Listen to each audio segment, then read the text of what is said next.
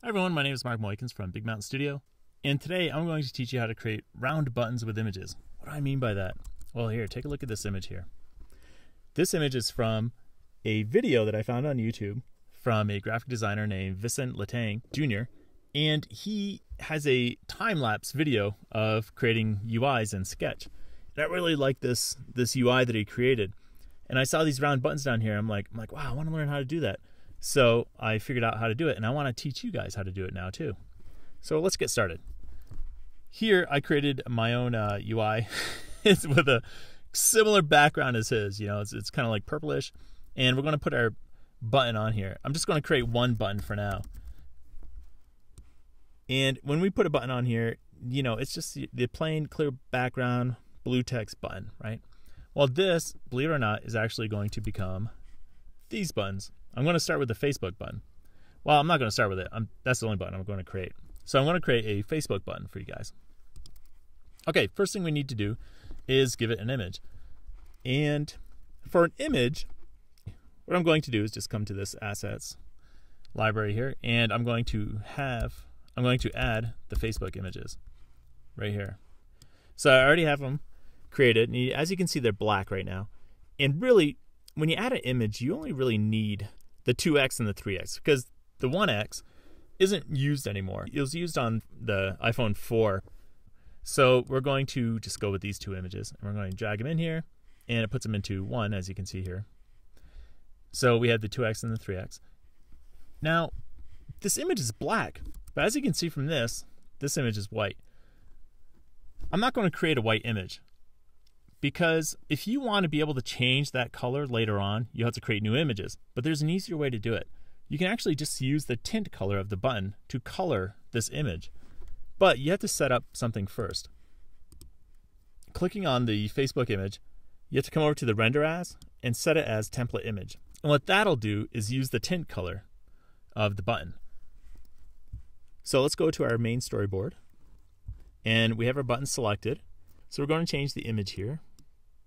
And we're going to select Facebook. And there, you can see the image there. And it has text in it, so let's take that text out. There we go. Okay, so there's our button. We have our image in there. Now we know the color is going to use the tint color, so let's just make that white right now. Just select white color. Now, when I change the tint color, you're not going to see it in design view, but when I run it, that's when you'll see the tint color being used. There you go. It's a white F. So we're almost there. Now we just have to create the white circle. And how do you do that? Well, you could do it in code, and we could say for this button, let's give it a border and a border width. We'll give it a border color, a border width, and then we'll give it a corner radius so it makes it round. That's what we want to do, but I'm not going to put it in the view controller. Instead, what I want to do is I want to be able to create a button, a customized button that I can just change right on the storyboard, and I can see that white round circle in design time.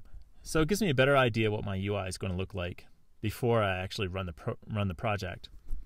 So in order to do that, we're going to create an IB designable. Stands for Interface Builder Designable. Interface Builder is basically this application right here. When you work in your storyboards or your zip files, anything with your UI is called your Interface Builder.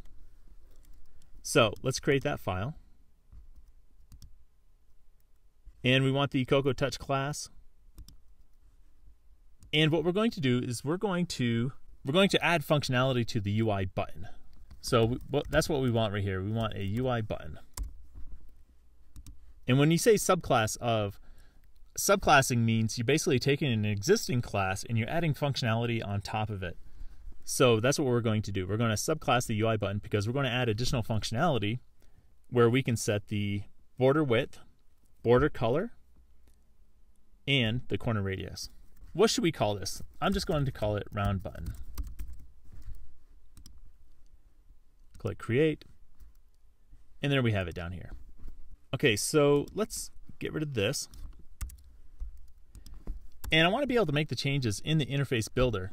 So what I have to do is give it an interface builder designable attribute to my class. And remember I said I needed 3 properties. I need to be able to define a border width, a border color, and a corner radius. So there's 3 properties that I need there. The first one I'm going to start with is the corner radius. Var, and we'll just call it corner radius. And it's going to be a type CG float. CG, those letters, that basically just means core graphics. And so it's a float that's used by core graphics. And we need to give this a default value. So by default, there will be no corner radius, which means that it's just 0. And I need to be able to change this inside of the attributes inspector. So in order to be able to do that, I need another attribute here called interface builder inspectable. This attribute basically does is allows this property to show up in my attributes inspector. So if I come to my storyboard now and I had the button selected, and if we change this button from, right now the default is UIButton, so let's change it to our new class, round button. It's going to update. It's basically just kind of compiling our new class that we built. Okay, and now we come over to attributes inspector. Now we see a new property called corner radius. And I can set that value, but nothing's going to change or nothing's going to happen right now. That's because when the property is changed, we're not really handling it.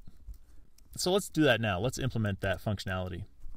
Every time this property changes in the storyboard, this did set will be called. And when the did set is called, we want to be able to change the UI button. And the corner radius is actually going to be on the layer.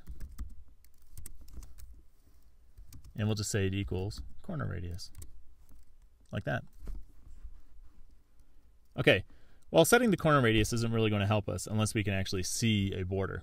So let's add those other properties where we can set the border width and the border color. So it's going to be, the same kind of pattern as you see above. Whoops, doing the border here. Default it to 0. Oops, we want border width rather. And I'm just going to save some time by copying this. There we go. And this is going to be our border color. And of course, the color isn't a float, it's going to be UI color, like that. Okay, so those are all the properties that I need. Oh, and of course the default value isn't a 0. Let's make the default color clear.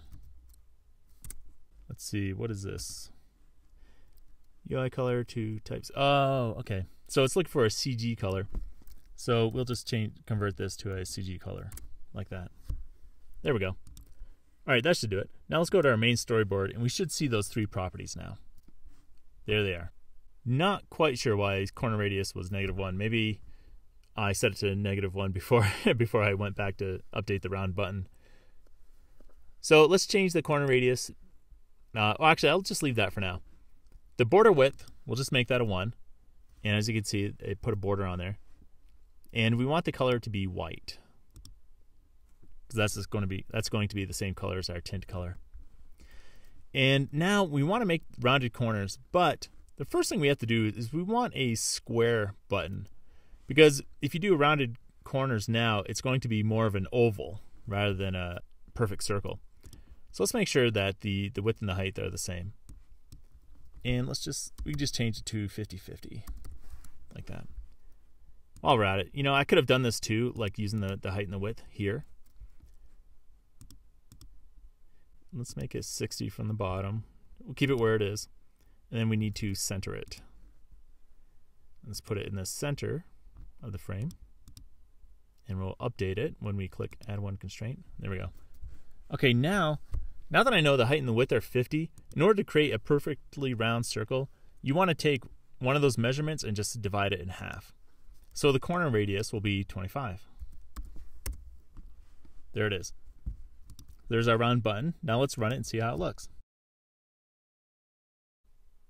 All right, there it is. There's your round button. Looks pretty good, right? All right, well, I hope you enjoyed this video. and learn some new things that you can apply to make your UI look better. If you like this video, give it a thumbs up and consider subscribing, and you'll see more cool videos come out like this.